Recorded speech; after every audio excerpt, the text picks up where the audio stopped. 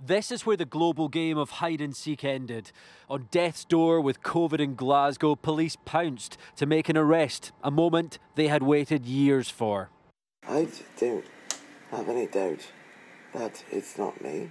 American authorities say Nicholas Rossi is the suspected rapist who faked his own death to escape sex charges. Is it the end of the road, sir? The alleged predator, who doctors suggest has no medical need for this wheelchair.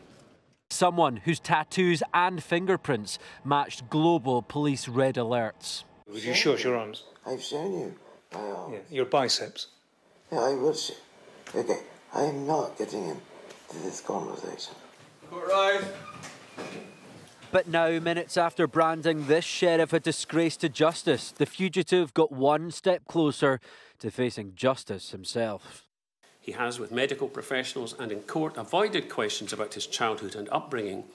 I conclude because that is a canvas on which he has not yet chosen to paint, although he has asserted various psychiatric ailments which ultimately could not be established without the history that he has chosen not to share.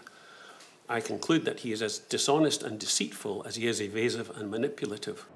This has been an international spectacle, a case bogged down in deliberate delays, mainly because Rossi suggests he's a man called Arthur Knight, an Irish orphan who's never set foot in the United States. There have been outlandish suggestions that he was tattooed while unconscious in hospital.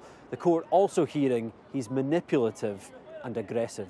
If he takes this to the European Court of Human Rights, because from what I understand, there are potentially issues around his health and whether he could be looked after in the American prisons. If he takes that issue further, then it could potentially be a number of years before this is actually resolved. Nicholas, you've completely failed to pull the wool over their eyes, haven't you?